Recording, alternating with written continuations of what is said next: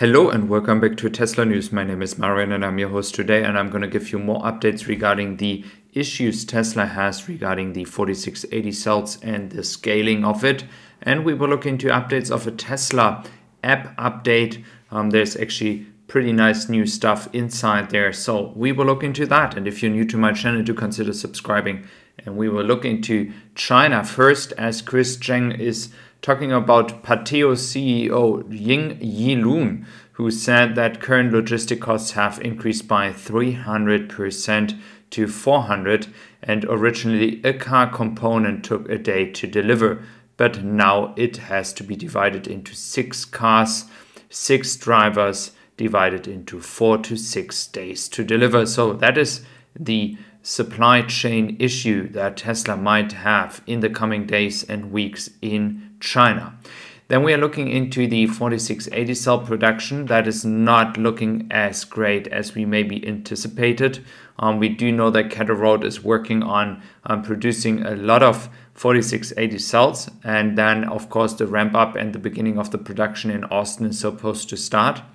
Nevertheless, Tesla has said in the earnings call that the non-structural packs with the 2170 cells will also be sold out of Austin. So this is a sign that Tesla, as we all could have assumed already, it didn't have or doesn't have right now enough battery packs with the 4680 format. That is actually no big surprise, as we have seen up there. 1463 Model Y standard range could Tesla build with the current output, and this is pretty much nothing. I mean, it's nothing. They need to scale further, and that is very important to achieve, and that needs to be achieved very, very quickly.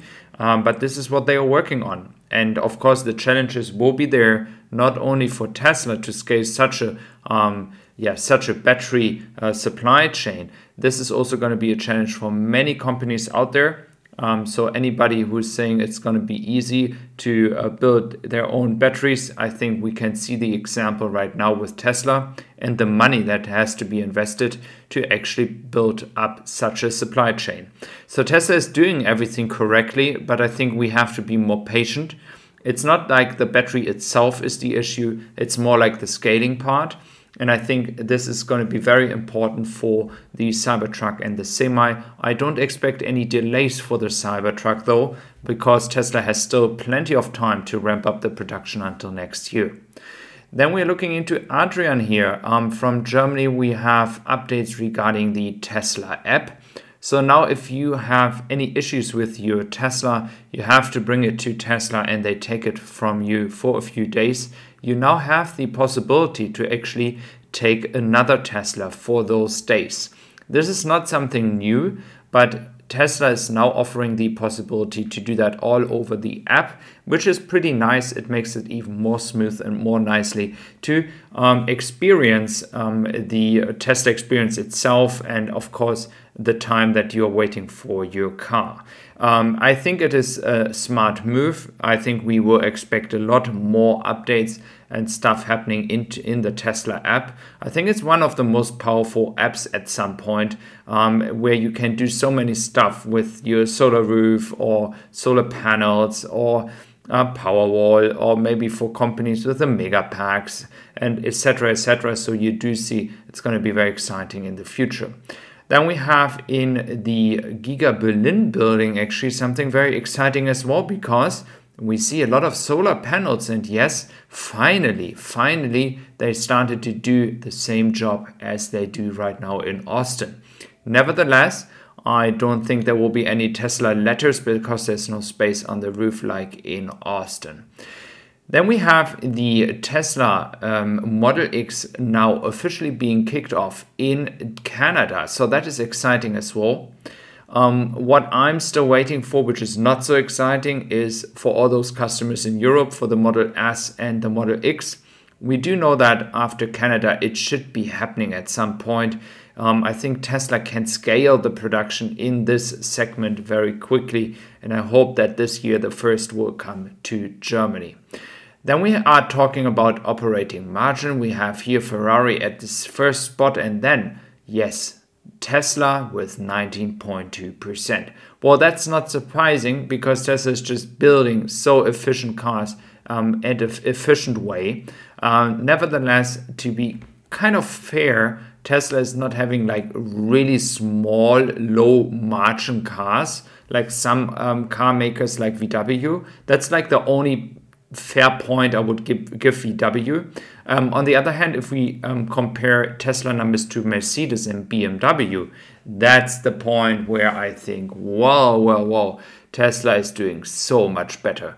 I mean, with BMW and with Mercedes, with high-class premium cars, that they don't have an operating margin that is close, not even close to Tesla, is showing what Tesla is doing. And this is something, it's going to be about the money, because the money needs to be taken to invest into new projects and new factories, expanding in the future. And that is something that is very important as well for the German car makers, for Mercedes and BMW. If you want to move into the future, you need to be capable of earning a lot of money.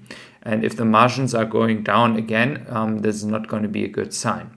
Yeah, then I just want to go into the Boring Company. Actually, that was like a point I haven't talked about for a long time.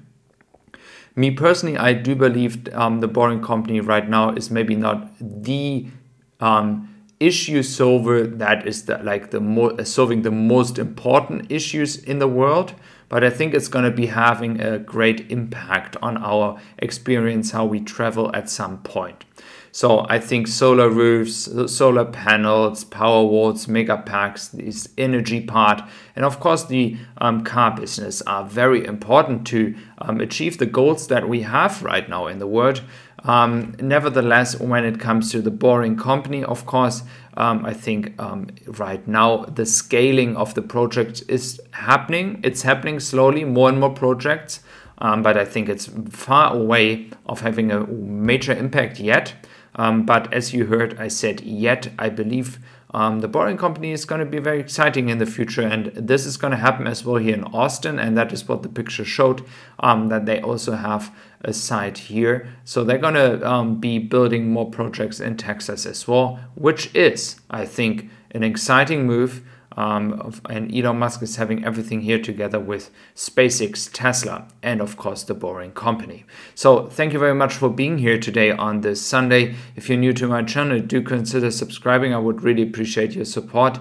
And if you have any questions, let me know down below in the comment section, or if you have any topics I should be working on, then let me know. And I wish you a wonderful day. See you tomorrow back at the beginning of the week. So, thank you.